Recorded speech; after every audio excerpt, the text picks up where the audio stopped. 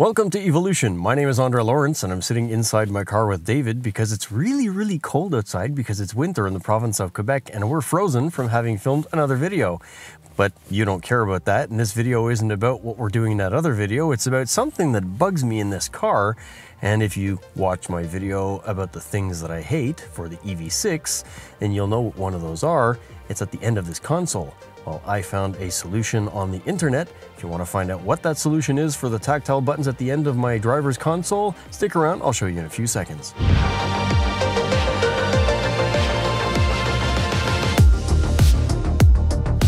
If you haven't seen the video about the things that I hate about my Kia EV6, then I'll have a link for that up here on the screen for you to click on so you can watch later. But one of the things that I hated was the fact that the capacitive buttons at the end of the center console were things that you could basically hit with your hand inadvertently when you're trying to change something on the multifunction panel that's right near it.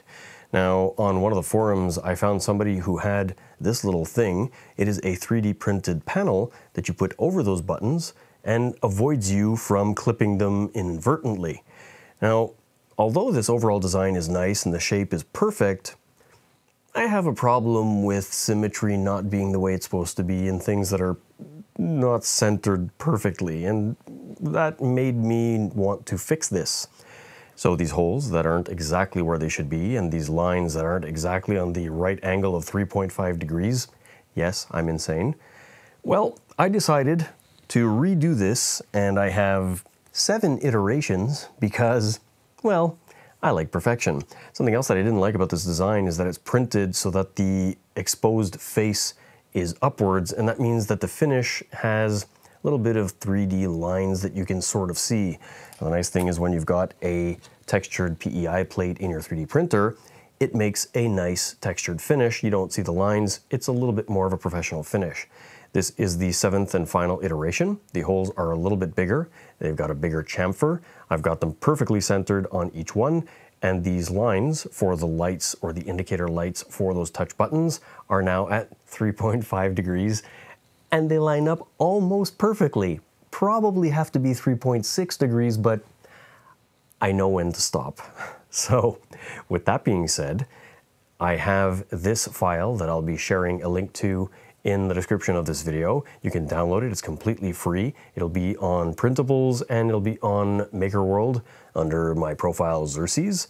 And like I said, I'll have a link for that in the description below. It's a 19 or 18 minute print, and it's something that's easily installed. All you have to do is put some double-sided sticky tape that's super thin and stick it centered over the center hole, and you're done. And it really works. You can rest your hand on this. You can't clip the buttons, but you can still easily get to those buttons.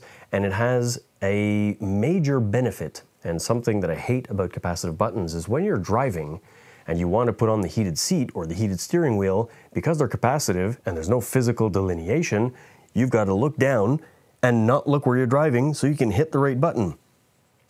That annoys me to crazy ends of, like, I hate it.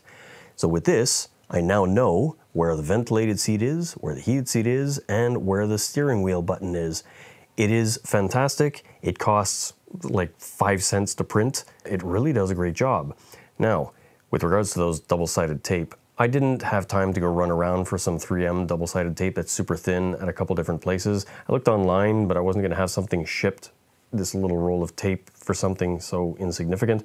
I went and I bought some, you might laugh, it's Scotch tape, but it's double-sided Scotch tape for crafting or pictures. It's super thin, so you have to put 2 layers at this thinner section here that's on the right side of the console because there's a bit of flex to it.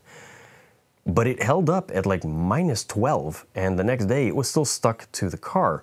So I'll be rocking Scotch tape on the back of this for now, and if it doesn't work out, then I'll go buy some true 3M tape that holds it down. But like I said, the 3M tape has to be really thin if you want that nice finish to make it look like it's OEM. All you have to do is make sure that your double-sided tape is ready to go, and then you bring it over to the end, and the way to line it up is using the center hole to line it up with the heated steering wheel.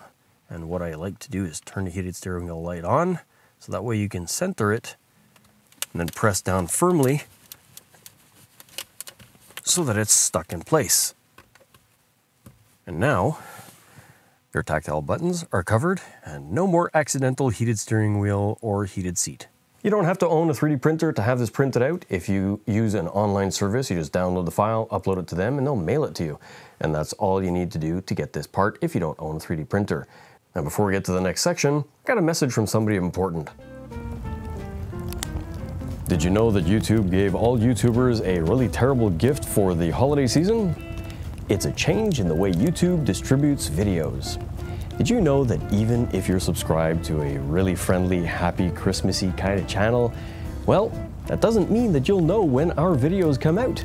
That means that we work really hard to make really funny and interesting videos and try and inform you about some really cool things about electric vehicles, but you'll never know unless you click on that notification bell. Yep. That's right, the notification bell has become almost as important as the subscribe button for a YouTuber. That means that they have to dress up in stupid costumes and wear really funny slippers and try and get cats to sit on their laps, but then they scratch them and they decide they don't want to be in their laps, and then they have to bleed and then go to the bathroom to wash their hands. And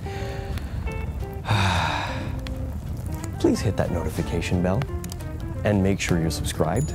That means you'll know when our videos come out and we won't have to hassle you with ridiculous videos like this. Happy holidays! Now with that being said, if you click that like button, it tells us that you like our content, and if you could share this video in places that you think people would appreciate it and where it's pertinent, that would really help us out because it makes other people see our content and maybe they'll subscribe. So with that being said, thanks for taking the time to watch our video.